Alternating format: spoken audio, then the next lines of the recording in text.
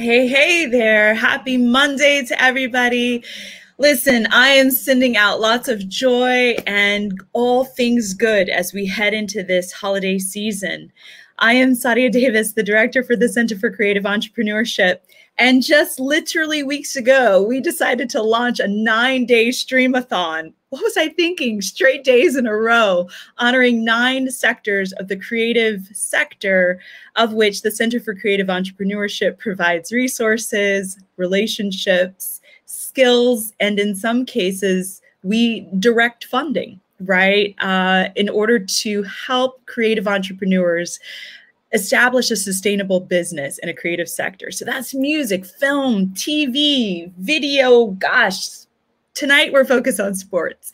And of all of the industries, I have to say, as much as I love working and not working, but watching sports, in terms of the industry of business in sports is the one sector that I find to be the most challenging because people can go anywhere. They can create any sort of business after either being a professional player or deciding to create a gamification.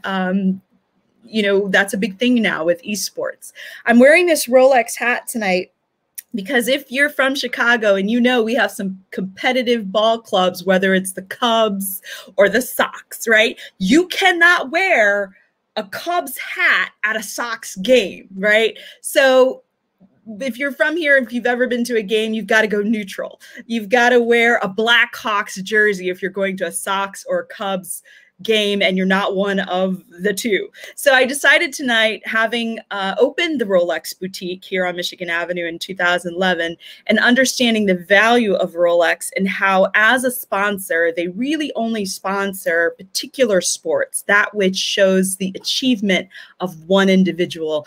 And in fact, they do sponsor tennis. So I wore this hat tonight in honor of our first sports guest, but we'll get there in just a moment. In the meantime, I want to tell you guys a couple of things.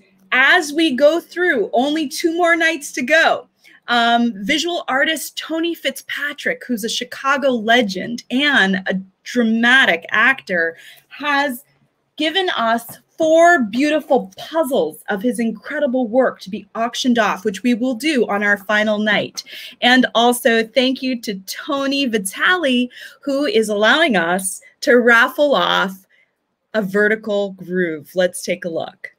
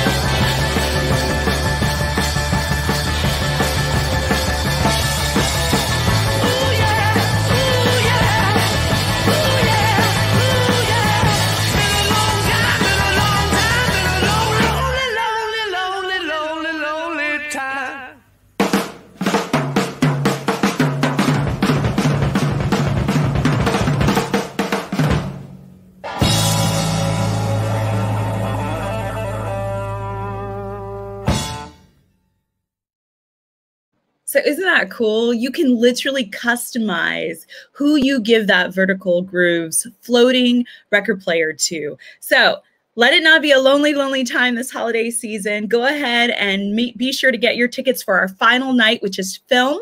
And we will raffle off for any ticket over $250 and up. That's a $450 record player. I'm just letting you know. It's fabulous. It's amazing. It's art. It's design. And it sounds great.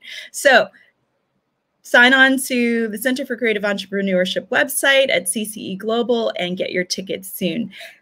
With all that being said, before we get started with our sports event tonight, much like we do when we're at a sports event. We hear the national anthem.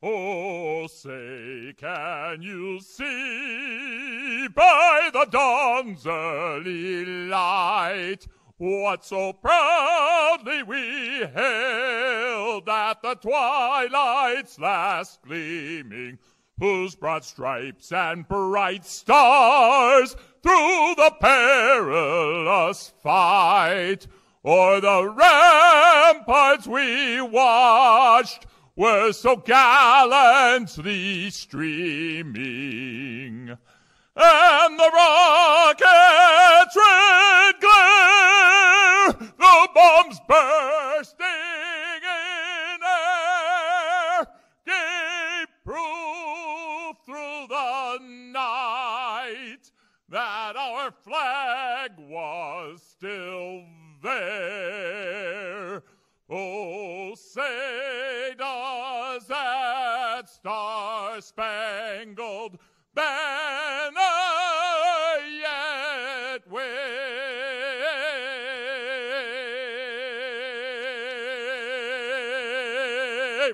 o'er the land of the free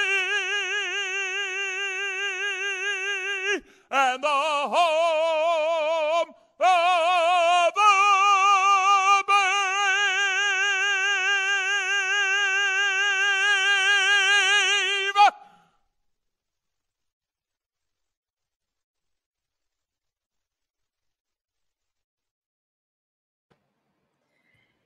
Jim Cornelison has been the national anthem singer for the Chicago Blackhawks since the 2008-09 hockey season.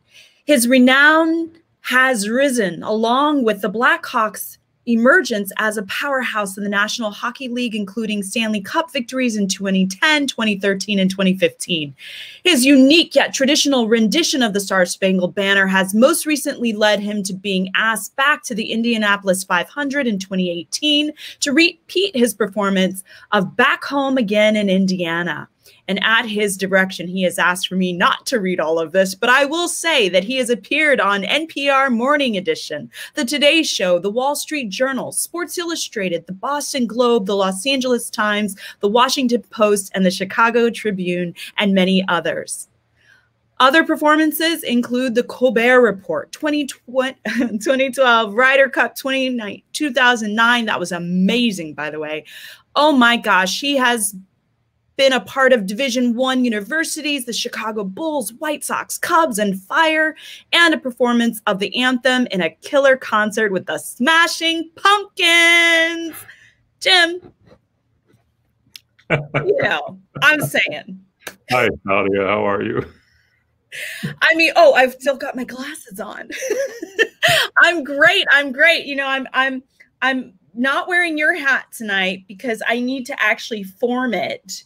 But one of the reasons I wanted to bring you on tonight is because you have a unique story, Jim.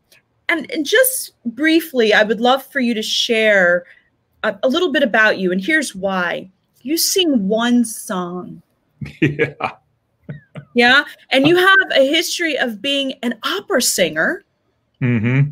And to be able to go from that and to launch yourself into a business in the sports industry, I think it's really captivating. So share a little bit about who you are, not the bullets that I just read. Well, some of it are my actions, and some of it's sports launching me. But I did my master's in opera performance at Indiana University, and then was invited to Chicago by the Lyric Opera of Chicago in 1995. And was managed by Columbia Artists after 2 years in the apprentice program there, and sang throughout the United States and numerous places in Europe as well. So that was kind of my background as a professional singer. And during that time, when shortly after I came to the Lyric, I started doing a few anthems every year for the Blackhawks, and that was really a lot of fun. But it was also like, free tickets, free parking, some free food, free beers from the fans, and I think $50, something like that. So it was just something that I did for fun as I was doing opera. So in 08, 09, the Blackhawks asked me to do all the anthems, and at that time I was going through a divorce. I knew I wouldn't be traveling, and I thought, what the heck, I'll give it a shot. And then we went to the Western Conference Finals in 09. Also, they had the very first Winter Classic on January 1 of 09, which was internationally broadcast hockey game outdoors at Wrigley Field. So I was able to sing that. And then the next year we won the Super Bowl. Excuse me, the Super Bowl. I'm sitting here I'm thinking of Jason. He'll be on here in a minute. We won the Stanley Cup in 2010, and that did an awful lot then to changing. I'd been doing real estate as kind of I guess it was a transition after getting out of opera, and shortly after winning that Stanley Cup, we had the Bears playoffs in January of 11. So 6 months later, those were huge. I sang both of those, and then I just back to singing, but now it was one song. So it was, opera, you're singing the great composers of history, that music, and it's a very different thing than going into sports and you start singing one song. Right. So that's the part of, the success of the Blackhawks, the success of the Bears, that really propelled me into the limelight. But then people started to attach to the anthem well beyond just the Blackhawks, and that's been quite a journey where it's taken me. Well, I tell you, I've met you because you, if I may share, 2112 Chicago, of course, the largest creative co-working space and creative incubator in the world. And one of the things that happens there are it's the theory of random collisions, right? Where individuals intersect with people they might not ever meet. And in this case, you happen to sit in that space on some occasions. And that's how you and I met. Also, briefly, I would love for you, I believe, is it okay to share that you're writing something? Yeah, sure. You're writing a book. I'm writing a book, which really is about relating my story since being the anthem singer for the Chicago Blackhawks. It's not autobiographical. It's more I want people to understand what I have come to know, and being the anthem singer with the Blackhawks, and doing work that I do with veterans, the people who come up to me and ask me to be a part of the events or share what's going on in their lives. My life's been enriched very much by the people who come to me and identify the national anthem with me, and then experiences in their life that they attach to me. So I share some of those stories, and I've done like 15 interviews with some pretty amazing people that I also I've had the privilege to come to know them, and they trust me enough to do this book in this more or less volatile environment regarding anything political these days. And so it's been a great experience. Oh, good. Well, I would love to encourage individuals to stick by you. We've shown how to reach out and be connected with you, because when that book launches, I think it's going to be pretty powerful and pretty impactful from what I understand. And well, we'll see. You can't, one of the things I've learned as a singer forever, right? You go out and you do what you do. Yeah. And then you see how people respond. And, some people, it will respond positively. Others will not really give a damn. And that's just life in the arts, I think. You put yourself out there and you see, what comes of it. And regardless, you move on to the next thing anyway. And always try to put your best foot forward and see where it goes. Yeah, well, you've put your best foot forward, and I have to commend you on that. And speaking of, before we let you go, I want to encourage our creative entrepreneurs to understand something very unique. And that is that you, as an individual, are your business, meaning you have merchandise, right? Right. And that's important because as individuals consider what does it mean to become an entrepreneur in a particular industry, it's so unique what you've done, in a sense, monetizing the song, not necessarily the song, but the performance of it, the bobbleheads, right? All of the things that, you know, individuals connect to you on a very visceral level. And I'm really excited that your book will start to share a light of how that song impacts individuals when they hear it. There's been a lot of controversy, obviously, in the last couple of years. But the reality is that we still use that song every time we start a sports event. And yeah, it's an amazing song, honestly. I mean, people don't understand it. You only know what you know. And again, if I am able to share what I can share from 12 years ago, the reality of the anthem, the fact that it's actually rooted in American history and a real situation, and the themes that run through it, it's amazing how it resonates with certain people. One of the chapters I call Two Worlds, and it's essentially that you have 90% of the people at a sporting event who are there, you know, enjoying the outdoors. They're there with family and friends. It's a bright, sunny day. Say this particular chapter is written around an event at Wrigley Field, and you know, people are having beers, they're having a good time. But then at the same time, somebody would come up to me and they start telling me, you know, how they start telling me about their son who's been hit in the head with a rocket while on patrol in Iraq, and they start weeping.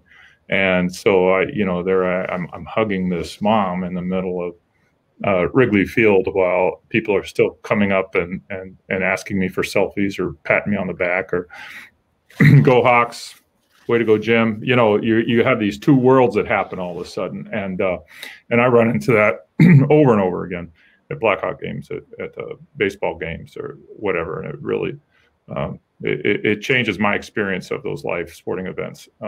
Yeah, I think and for whatever, it's very deep. The hats, by the way, and the bobbleheads, all of that, right? That was all part of just kind of like trying to develop a brand, try to increase the brand ability. You know what I do the anthem a certain way. I do it the exact same way every time. It's my Big Mac. It's taken me to, you know, ultimately ended up with the invitations to sing Back Home Again in Indiana for the Indianapolis 500, but the Ryder Cup, the 100th anniversary of the NFL's opening game, Division I stuff in Kansas, and University of Nebraska Omaha, which, by the way, had #1 hockey team a couple of years ago in the Division I. Who's heard of University of Nebraska Omaha? But well, there you go.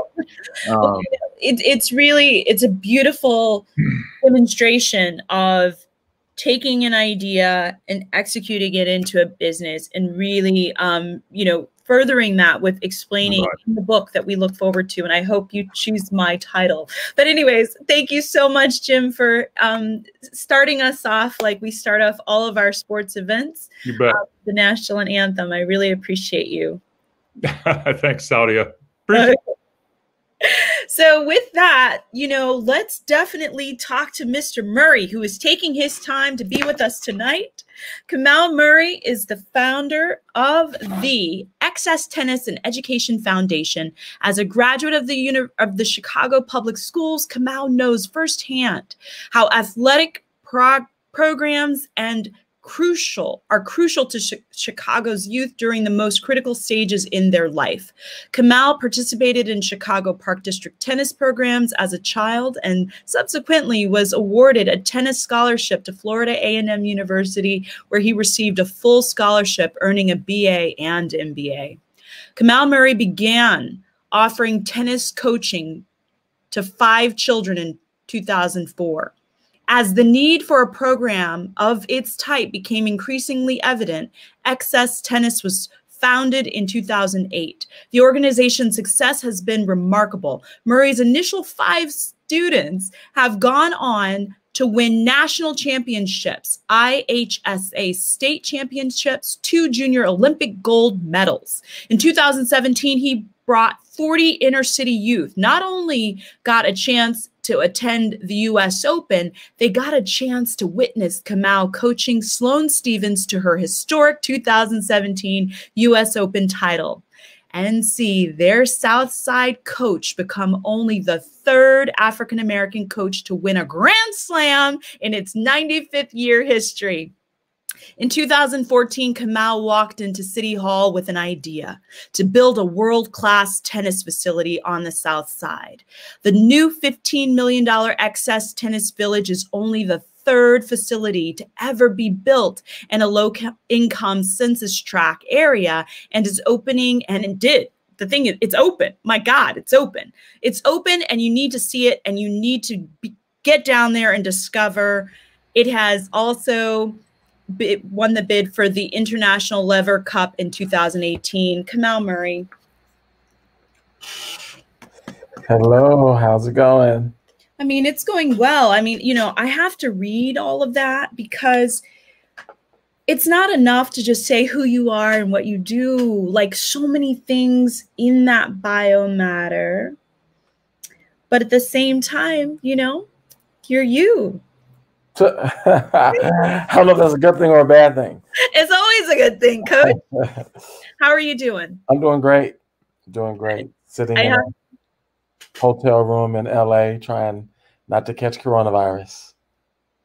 Murray, I tell you, trying to keep up with you is it's amazing. You'll be at the French Open. One time you were like, "Do you want to come?" And I was like, do I have money to come? I mean, like, how does one say yes and just jump on a plane and go, right? We met through a wonderful mutual friend, Les Coney, who introduced us a couple of years back. And one of the things that I found fascinating is when I toured your facility down on the South Side before it became its current iteration, it blew my mind. Yeah, it's been good. I mean, it's been you know, I think that tennis courts require a lot of real estate. So one tennis court is bigger than a standard Chicago city lot. So I think that from a sheer scale standpoint, I think it's always a little bit startling to sort of see, you know, at the time you talked about, it was only 5 indoor courts and it still was like 40,000 square feet. But then, you know, you boil it down to 2 to 4 people on the court, and then it's sort of sums it up a little bit and brings it down a little bit to where a level that's a little bit more absorbable and manageable. Yeah. So with the current location, how many courts? Because I know there's like a red clay court. Talk to us a little bit about that, because, you know, individuals know your history with Sloan, and we can talk more about that, and we'll share some pictures. But what you've created for the city of Chicago is remarkable, and it's a beautiful story behind it. Yeah, so we've got 15 indoor courts. We've got a 10,000 square foot gymnasium, and we also have 4 classrooms, and 2 individual study rooms, which I think is even more important than the tennis courts. We've also got 15 outdoor courts. So it's really a place where a kid could come every day and get their homework done. We've got, you know, computers and desks and tutors available Monday through Thursday. And then we got a gym with treadmills and weights and all the stuff that, you know, a budding athlete should have access to. We're probably not old enough to belong to an LA Fitness or something like that. And then we got 12 tennis courts. And so it's, you know, we were starting to gain a lot of traction, service a lot of kids. So we needed to build a space that could service enough people between the hours of 4 and 7 when the kids, you know, needed these types of services most. Our 5 courts in our old facility was just not enough. It only allowed us to serve 20, 22 kids at a time. And now we can, you know, do 48 kids pre-COVID, right? 48 kids at one time. So it allows us to have a lot of impact on a daily basis. And I think that's what we really wanted to do. In a city like Chicago, if you don't have a roof, you have a summer camp, right? Because it's cold 8 to 9 months out the year. So wanted to make sure that we were able to like be a true academy and provide, you know, sort of consistent service to the kids. You know, I also say that tennis is one of the best sports and one of the biggest opportunities for those who love to coach and love to impact kids. You know, tennis is one-on-one, right? So you get football and basketball, and that's a lot of team. But if you want to develop an individual relationship with a kid, tennis is like one of the best ways because it's a lot of one-on-one and truly like the best way to develop a lifelong relationship. I mean, I have relationships with young people that are 25, 26 years old. And by the time they left me at 18, we probably spent 10,000 hours on the court together. Okay, so you don't look older than like 28, 30 already. I just turned 40, October 4th. It's like, okay, happy birthday. I can't see here. You know? No, we don't need to know about all the details because you look great. You just, congratulations, Kamau, 40? Yeah, I feel it too. I feel it in my bones. When that cold comes in Chicago, I start to slow down. Well, I hear you, and I say, well, at least while you're in a little bit of a warmer climate, hang in there. I'm really excited to hear. Okay, so this is funny. I'm excited that there are classrooms. You know, I'm huge on education, and I love that you're providing that space to keep that part of the connection going. I haven't toured yet because I've been very adamant about making sure you were there. And you travel all over. So I've missed my opportunity on multiple occasions. I know where it is, off of Garfield. You know, I know exactly. I've toured and drove, and I'm like, nope, I'm not going in until you're in town. So I will hold on to that. But I have to share. I won't go too deep, but I definitely want to share one individual and spotlight Bob Arthur. Because he's an individual that with, Magellan Company, speaking of sports, did a really good job of making contributions to the Blackhawks, to the Sox, to I think the Cubs, right? And also making sure that there was some funding for you with Excess Tennis, if I may. Yeah. Bob is, one of Chicago's angels. He's a true fan of sports, a giver of, to a lot of youth causes, but also somebody that truly invests, right? It's like Bob is the kind of guy that'll provide funding for your organization the first time, and then you feel guilty taking his money after that because you become such friends with him and Susan.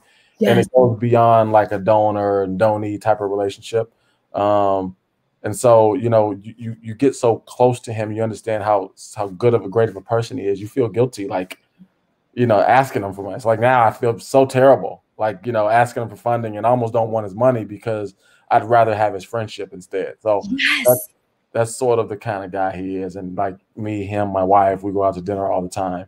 Yeah. It's not about, even managing a donor relationship. It's about, like just spending time with a friend. Yes. As a matter of fact, the last dinner that I had in March before the shutdown in Chicago was with Bob and Susan. And Susan loves tennis. Yeah, Susan loves tennis. Yeah. Yeah. So I had to shine that light because, shortly before he and I had our meeting or whatever, he was coming to meet with you. He was like, do you know Kamau? And I was like, absolutely, and it was just one of those things where I just felt like, wow, good person, solid individual. And if you don't know, you would never know, right? Because such a humble human being. And I just wanted to just out of my heart, shine a light there. Because so many industries have shifted with COVID. Speaking of which, how's it going at Excess Tennis right now? It's going. I think that tennis is socially distant, and so it is one of those sports. When you look at like the CDC's sort of risk level, tennis is like at the lowest risk, and so we've actually seen a lot of people who normally will be playing basketball or soccer or baseball not be able to play those sports and sort of just give tennis a try. So we know deep down that like young Black boys from the South Side don't want to play tennis. But for now, we are enjoying like the uptick in our program, primarily due to an increase in young Black boys trying out tennis. So we are still operating, and we've obviously just reduced the density of the kids in each class, but we are still rolling. So now we've just got 2 kids on the court, or we're still offering private instruction. We've eliminated guest policies, but we are still going strong, and we've got 36 employees that are still able to work. Of the 36 employees, 30 have triple minimum wage jobs, so our employees are still able to make a living. And so we've done all right. Our membership has actually increased by 200 people since COVID. So we were able to, because of the outdoor courts, we were able to have a full summer camp where we had almost over 100 kids. Obviously not at the same time, but, you know, sort of rotating through. So we were still able to provide a service to the community and a safe haven to kids who have been cooped up in the house and whose parents have to go to work. I mean, the space that we work in, the neighborhood we work in, have people that, you know, work in retail or don't have the ability to work from home. And so us being able to be open and provide a place to just drop your kid off was extremely important. And the community sort of really, really appreciated it. Yeah, you know, I'm glad you mentioned that, because when you think about, you got one person on one side of the court and one person on the other, you can't get any more socially distanced than that. Yeah, it's 2 people per 7,700 square feet. So we're well in compliance. Yeah, and then you've got these vaulted high ceilings, I already know. Yeah. So let's take a look at some of your photos. Now, the first photo you shared with us, talk to us a little bit about that one. Yeah, so that was 2017, actually. That was the year Sloan won the U.S. Open. And, you know, you get there early to just practice on the different outer courts. What's funny is, you know, at the time, Sloan had just came back from an injury, and she was ranked like 900 in the world. So we didn't play a single match until the quarterfinals on Arthur Ashe Stadium. We were playing on the outer courts. You know, they were, you know, putting us in the backyard. And then, you know, so that's a picture of a temporary Louis Armstrong court, which we played our first 5 matches on. And it's just, you know, making last minute tweaks, you know, to your player just to kind of get it right. And, you know, every girl, right, their nerves show up in their serve. So you practice to serve the most of anything. So that's just trying to help gain some confidence and some last minute adjustments. Yeah, well, we're just going to kind of flip through a couple of photos here that, you know, this one. Yeah, that's after she won the final. I think it was, you know, disbelief for her. A good "I told you so" moment for me. That's so sweet. But, you know, 24-year-old girl. A lot of people actually think we're the same age. You know, I'm like the only African-American coach on the pro tour. I told you. But also, like, people talk to me and they're like, oh, they talk to me like I'm 27. I'm like, I'm 40. I'm like way older than you, right? So initially when I started coaching Sloan, they thought I was her boyfriend, number one. And then after we killed that spell, they thought I was her brother, number two. So, you know, over the years, we've just sort of like, now I think after 6 years, people know, okay, that's the coach. But, you know, she and I do have like a very versatile relationship. And I think I'm 40, but I'm still young enough to sort of relate to the 24, 25-year-old. So absolutely. That was just like the, you know, you did it kid kind of moment. Nice. Yeah. And that's you. Is that the new? That's the old facility. That's the old one, right? That's where I've been. Yeah. Yeah, that's the old one. Yeah. Yeah. Well, you know, we continue to wish not only Access Tennis continued success. Is there one tip that you would give for any entrepreneur that is in the sports industry, whether a former player or that decides to create something? What would you say? I would say to just start, right? A lot of times, you know, as entrepreneurs, we say, well, I need this and I need that, right? And if you can't start on the big scale, start on the small scale, right? So I started giving lessons in Dunbar Park, right, to just a few kids. And then, you know, they had some success and would justify the need for an indoor facility and a year-round opportunity. And then, you know, especially as a Black entrepreneur, you know, you have to always overprove yourself. So, you know, I proved from 2008 to 2015 that you can sell tennis lessons to Black people on the South Side for a below market rate, right? And so, you know, we had 7 or 8 years of positive revenue. And then at that point, I go to the city to say, hey, I know it sounds crazy, right? In 2014, you know, this idea, right? It sounds crazy to sell below market rate lessons to you know, poor Black people, right? And then in 2017, where now there's all 3 of the 4 semifinalists in the U.S. Open that year were African American, right? And so it's kind of like a "I told you so" kind of moment, right? As a matter of fact, the first phone call that I received was from the former mayor, Rahm Emanuel. Well, you know what? I got to tell you, I did put a request in for a jump in to surprise you. I didn't, it might be too late, but I didn't get a response. But yeah, you know, and he was like, oh, wow. I was like, I told you so. You know what I mean? So, you know, but even now you see Coco Gauff and a lot of other young African-American tennis players coming. But in 2014, I knew about all those young 12-year-olds that was coming, right? And so I was like, yes, we should build this. Yes, this will be a national hub for Black people who are in New York and can't afford the John McEnroe Academy, right? Or in Bradenton, Florida, and can't afford $75,000 for IMG. Chicago could be the place that they run to.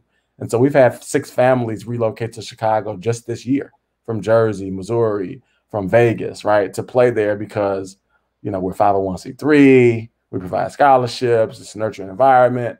And so, you know, I would say just start, right? And I also think that Chicago is a tricky city because it's a city where everyone is 50-50 on everyone. I've never met anybody in Chicago that 100% of the people like. Right? Say that again. This is deep. Say it. So I would say, you know, Chicago's 50-50 on everybody. You know, 50% of the people like Bob and 50% of the people don't like Bob, right? Or Rahm Emanuel. Every decision he made was 50-50. Lori Lightfoot, everything, you know. So I think that a lot of times you just have to, if you know you're doing the right thing, you just have to keep going, right? And so, you know, I've found that over the years, there is a huge division between the South Side and the North Side. And, you know, early in the process, there was a lot of the South Side can't support that facility, right? Or I was working a full-time job until January 27th, 2016. So I'd already begun raising money to build this facility while working a full-time job. And people say, he's not even committed. He doesn't even teach full-time. He's not committed. You shouldn't donate. You know what I mean? And so I think that, you know, number one, just start. And number two, just to keep going, right? And accept the fact that 50% of the people won't understand your dream, your vision, or the opportunity because they don't live in the space, right? A lot of times entrepreneurs are innovators, right? And they are subject matter experts. Yep. And so when you're soliciting funds or investment, you're really talking to people who have no idea or have less knowledge than you do about the space. And in tennis, I mean, you know, like tennis is like the runt of sports, right? So, you know, it's just keep going, you know, don't let people, you know, discourage you. And, you know, understand, really truly believe that you are the subject matter expert in your field. And then convince them that you're right, you know, and that there's an opportunity that you see that they may not see. And so, you know, one of the things I think, you know, my greatest sort of the thing I take the most pride in is the work that we do for the kids. But Sloan winning the U.S. Open and coaching a professional tennis player, to me as a Black person, continues to give me the extra edge I need to prove that, you know, I know what I'm talking about, or perhaps, you know, there's something that they may not get. You know what I mean? I think when I was just a guy giving lessons on the South Side, it was easy to sort of discount the ideas or discount the opportunity. And then I think having that success on a global scale created a deeper sense of pride in the kids in the program. You know what I mean? It's like, hey, that's our coaches on TV, right? Yes. That, you know, very few places on the South and West Side have a leader who is commentating for Tennis Channel or coaching a top 5 player in the world. And the pride of these young kids who in tennis, Black people do feel inferior. You know, we walk into a very nice club like East Bank Club or Midtown, like, whoa, this place is very nice, right? And so it creates this, even if you do figure out a way to access tennis, the moment you go to the club outside of your neighborhood, you feel inferior. And so it's given our kids a sense of pride. They don't feel inferior walking anybody else's club because they go to Access Tennis. Wow. So, you know, just the empowerment alone, just walking into the space and understanding if you don't see yourself, that means you're supposed to be there, right? Mm-hmm. Being able to empower individuals, because I can imagine walking onto the courts or traveling around the world, you might not see each other. So everything that you've just described, really, it's like layered baked, it's multiple layers and a baked delicious German chocolate cake. You know what I'm saying? And then when you talk about like credibility, right? In that, yeah, by winning these slams or championships, then it adds that credibility to the naysayers or the disbelievers. One of the things that excites me so much, and it really shines through in this conversation with you, is that with the Center for Creative Entrepreneurship, the vision behind 2112 being a creative incubator of business, meaning anything that you need, whether it's for film, music, I don't know, fashion. You know, there's a fashion lab, there's IP attorneys, there's anything you need, it's there. And the whole goal was with CCE to create this pipeline into the workforce side, the back end of the creative industries, because that's where the money is. So to hear you talk about the infrastructure that you've laid out is you're pipelining talent into an industry that historically was definitely not inclusive in tennis. And it feels so good, right? To see BIPOC, Black, Indigenous, people of color, and historically marginalized communities showing up on the courts and winning and talking to each other, right? And supporting one another. So my heart is full. Thank you for taking this time. I think we went over our 10 minutes that I asked for. So Coach, thank you so much. It means the most to us and our creative entrepreneurs who are taking in time to watch and invest in themselves. Thank you for having me. Thank you.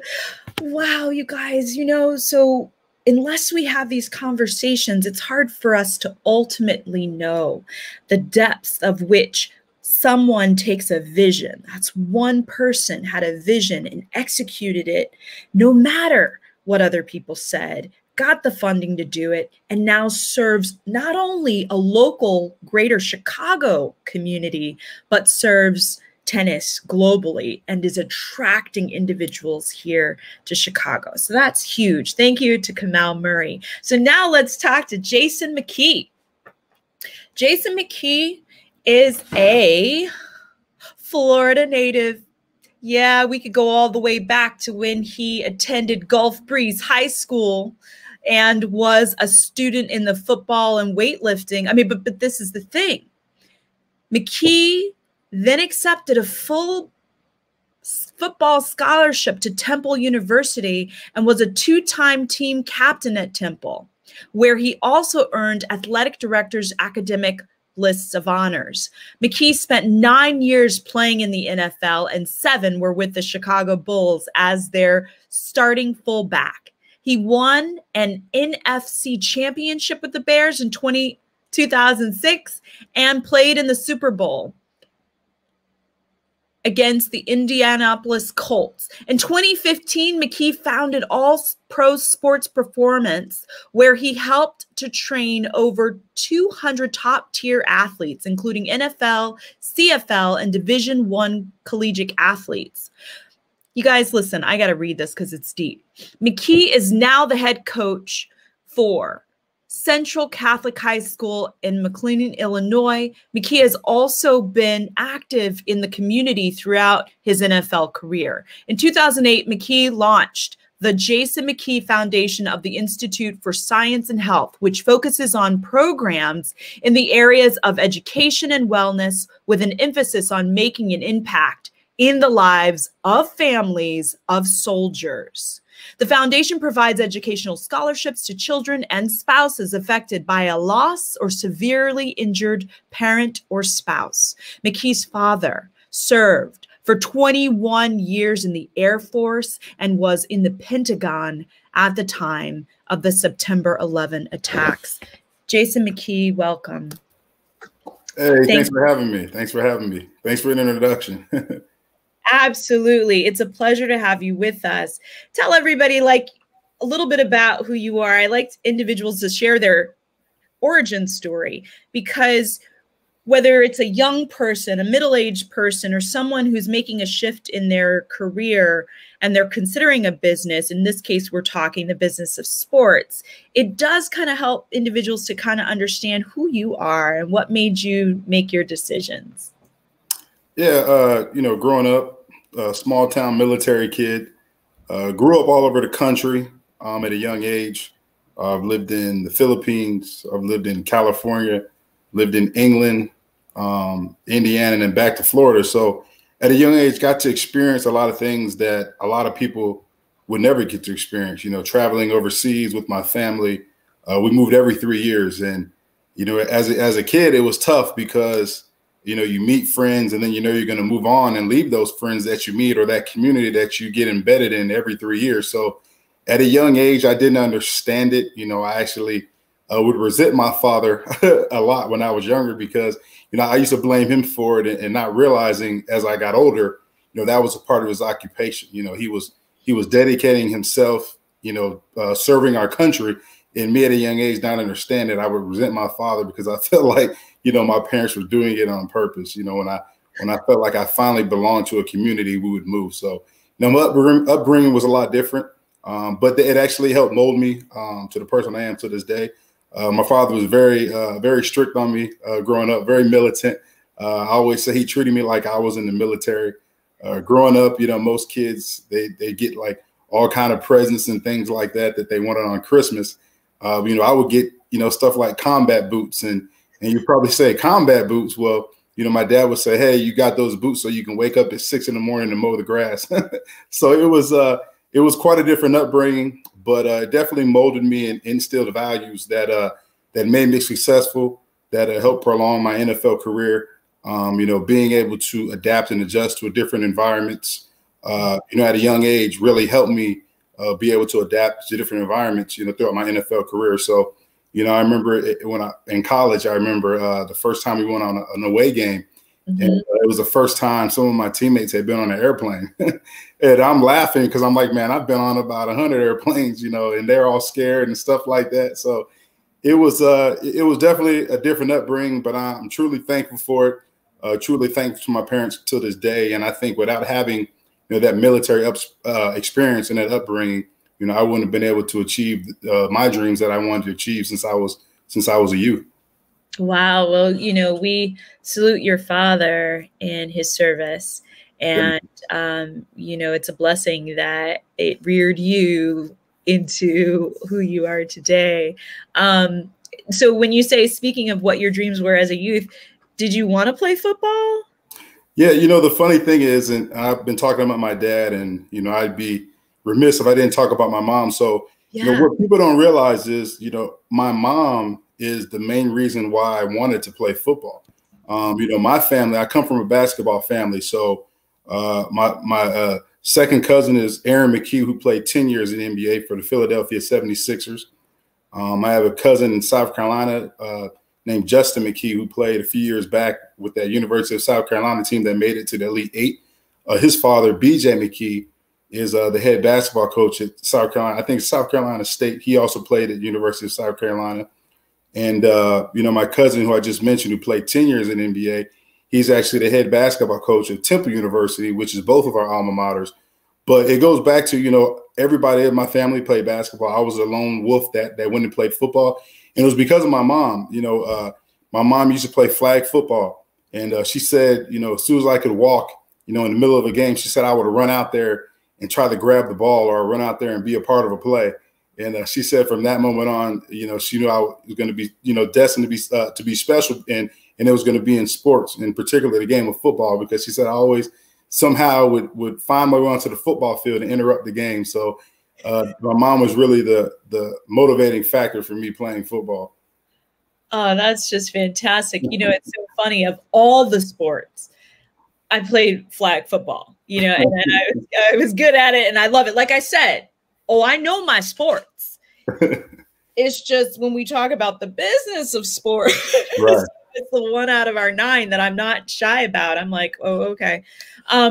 That's so cool. You know, kudos to your mom. That's really pretty fantastic. I mean, you know, that being said, I would say too that, you know, I want to talk about your business, right? And your ability to not only coach, but this foundation that you started, because I would arguably imagine that both with your upbringing and the amount of discipline that it takes to even become a pro ball player across the board, right? All that goes into you maintaining just the physicality for you to become successful, for you to become chosen. How do you believe that impacts your ability as a business person? Yeah, playing any sport at the highest level, at the professional level, I mean, you got to be different. And, I tell a lot of the kids that I coach now and even kids that I train, if you want to be average, well, just do what everybody else does. If you want to be great, you got to be different. And if you look at all the successful people in life, everybody's a little bit different. You look at Bill Gates, he's a little bit different. You look at Mark Zuckerberg, he's a little bit different. And in sports, if you want to be great, well, you can't do what everybody else is doing. You got to be different. You got to do more than what's required. So, with me, having played at the professional level and having sacrificed so much and dedicating myself to my craft so much, I think it thrives me in business because, on a professional level, you fail and fail, but at the same time you fail in order to succeed. And, with business, it's the same thing. It's having that same mindset that made you successful in sports that really pushes you and motivates you to be successful in business. Man, you just dropped some serious knowledge. I wrote it down. You want to be great, you got to be different. Just as simple as that. Be different, man. More than what's required. Definitely. Sometimes it's as simple as that. The other thing that's really valuable too are relationships, right?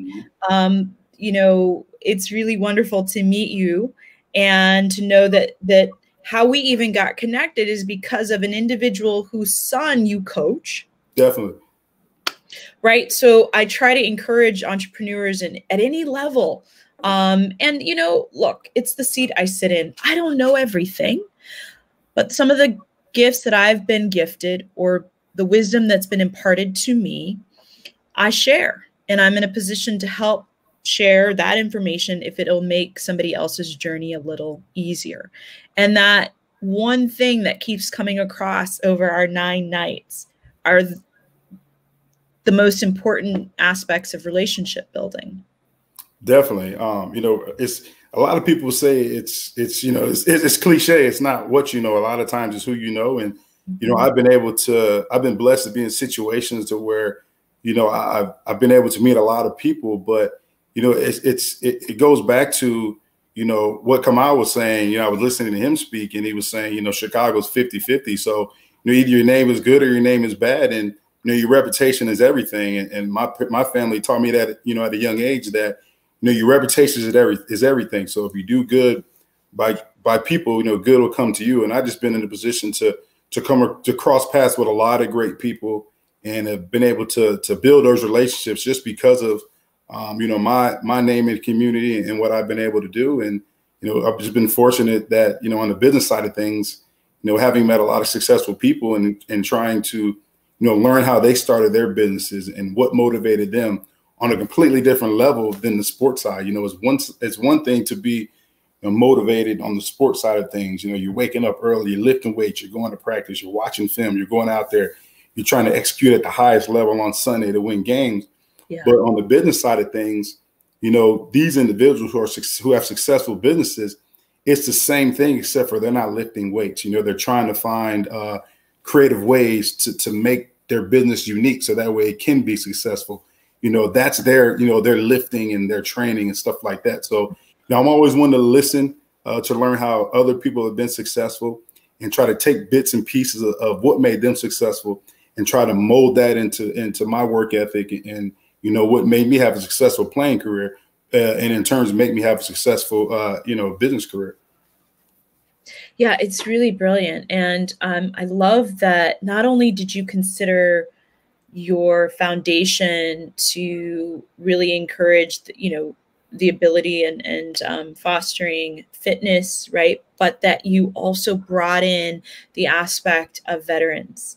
Talk to us a little bit about that in terms of how it impacts either the children or the spouses of individuals.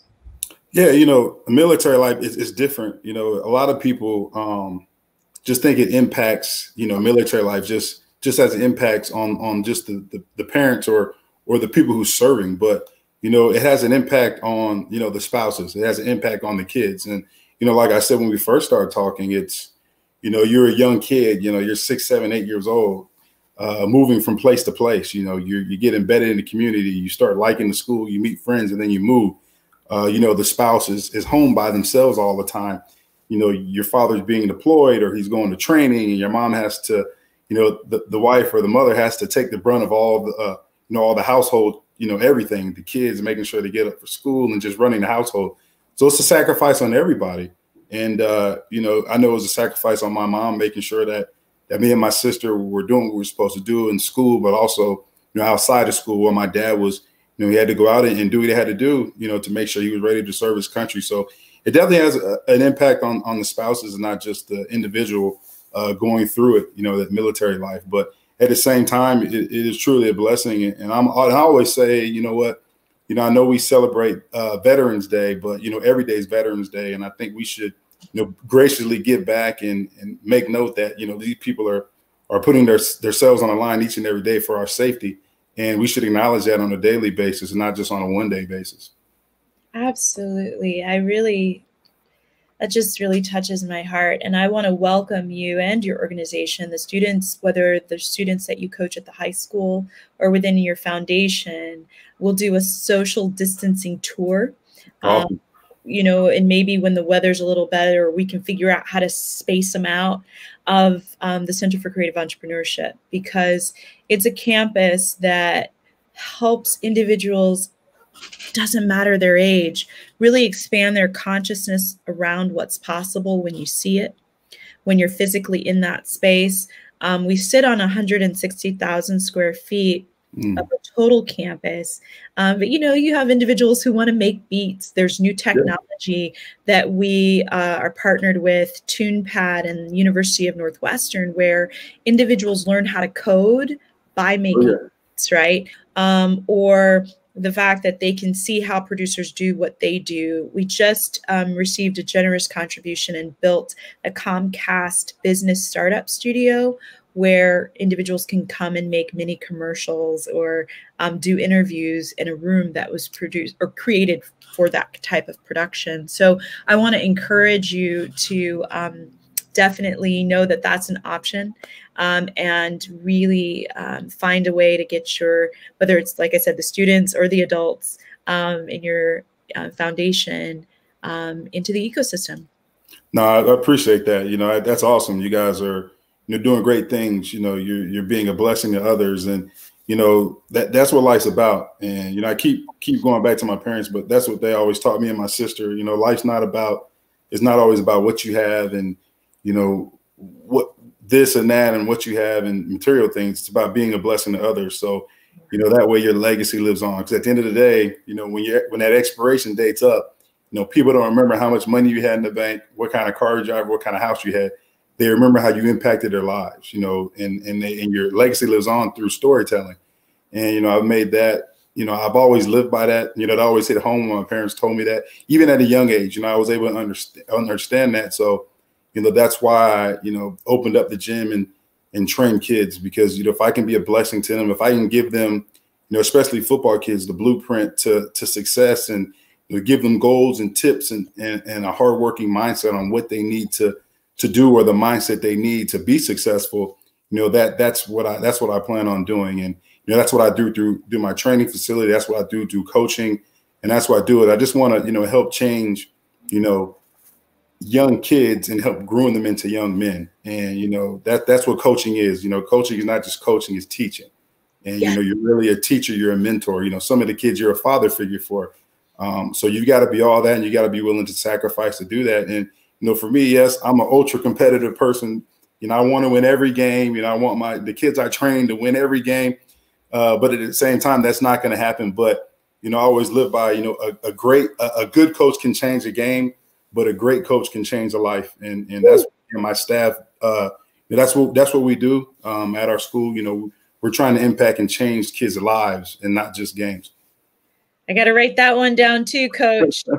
A great coach can change. Did you say can change a life? Yeah, a good coach can change a game, but a great coach can change a life. And so that's just like, you know, one of the kids I had the pleasure of training, and you know, I don't take all the credit for these kids' success. A lot of them, you know, have natural talent and they have that work ethic and that mindset instilled in them already. But if I can be a resource just to enhance that.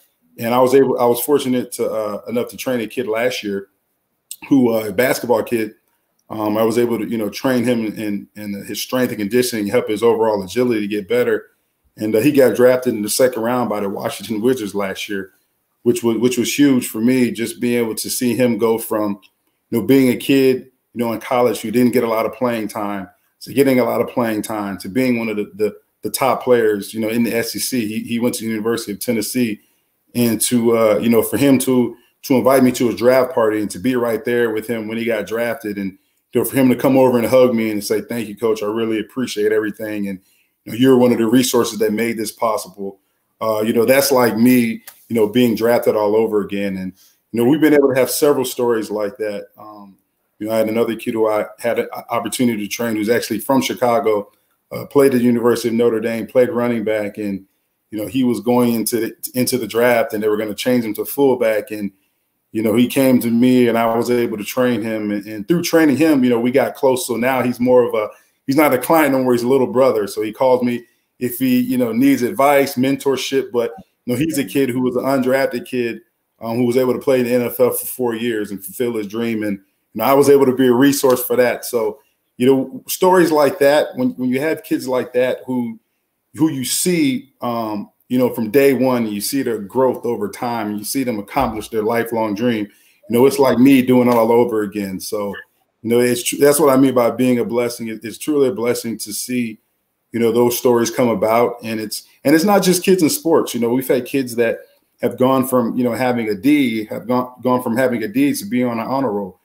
Just from us being able to talk to these kids and mentor kids, and the parents saying, "Hey, Coach McKie, can you talk to such and such about his grades and stuff like that?" Yeah. And, me being able to reiterate the importance of academics, and not just athletics, and seeing those kids, turn their academic lives around and, end up being on the dean's list or the honor roll. I mean, those are all success stories, and those are all just, just part of being a blessing and just being a resource to our kids, because at the end of the day, we all know these kids are, these kids could lead our country one day.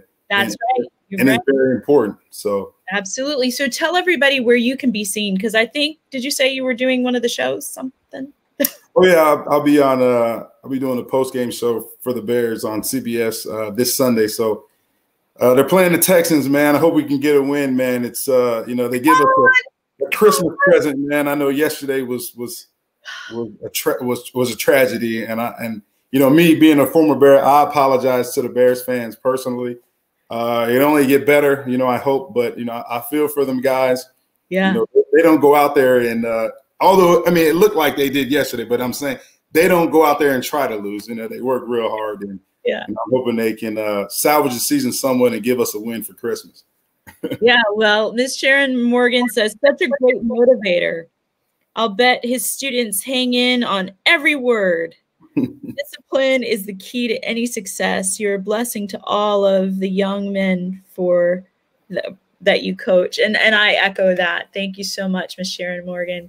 So thank you, Jason McKie, for the brilliance of you, the genius in who you are, and being able to share your gifts with I would say, not just your community, but now we see that those individuals go out into the world and do big things. So thank you for continuing to be that spotlight in their life. It has been my pleasure to spotlight you this evening.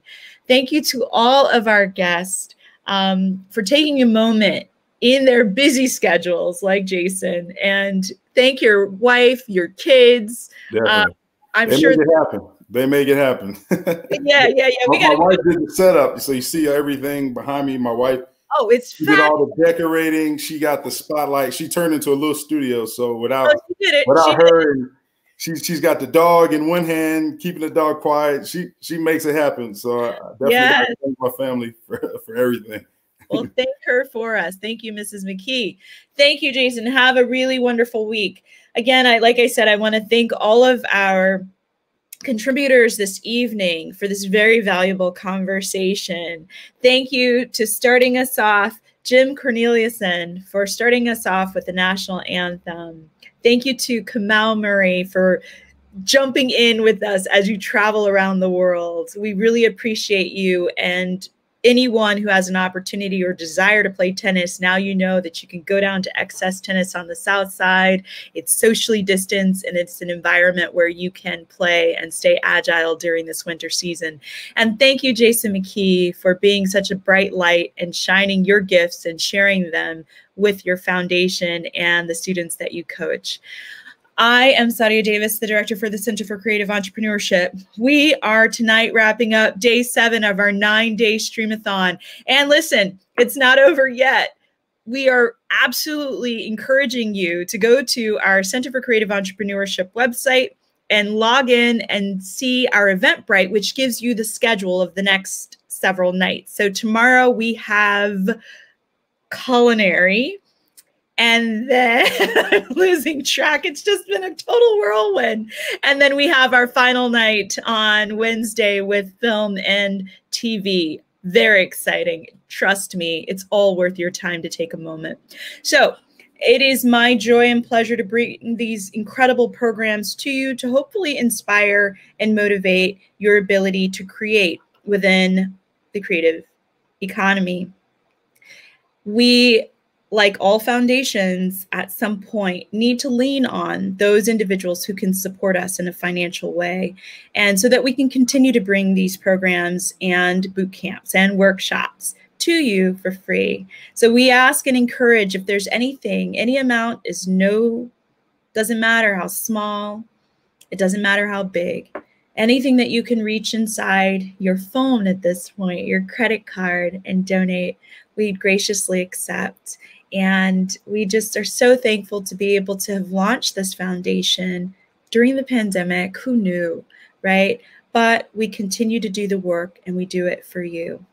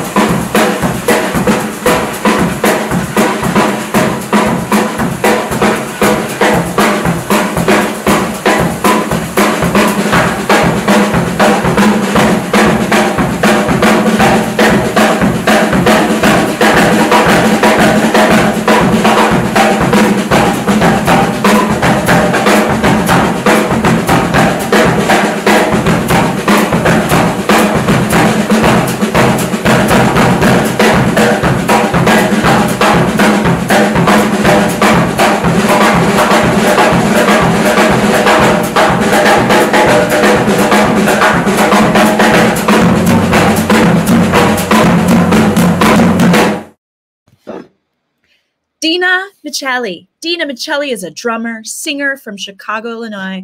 Her professional journey has taken her from touring with a Grammy Award-winning artist to primetime TV. She appeared on P. Diddy's reality show MTV's Making His Band, and recently finished 5 seasons of the Fox Network TV series Empire. As a drummer, singer, Dina has challenged stereotypes and overcome many obstacles. Her goal is to inspire others to conquer what holds them back, because the world is a better place when we have the courage to realize our gifts. Go ahead, girl. I've been offended, intimidated. I lived in fear, now I'm delivered. To the one who lives in the dark, the one who thinks he's too much. You can take it, you can have it, do what you want with it. You'll earn nothing but life for doing, my life for doing, my life for doing, you do. Cause I've been offended, intimidated. I lived in fear, now I'm changing the destiny does to you. I'm living in the cradle of silence. In the hush of the wind, I'm screaming loud and clear. I've been offended, intimidated. I lived in fear, now I'm delivered.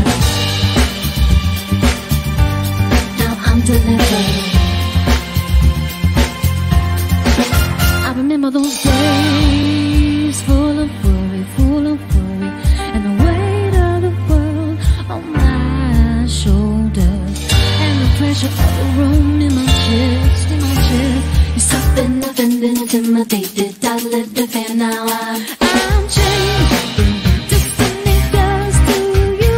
I'm delivered in the cradle of silence.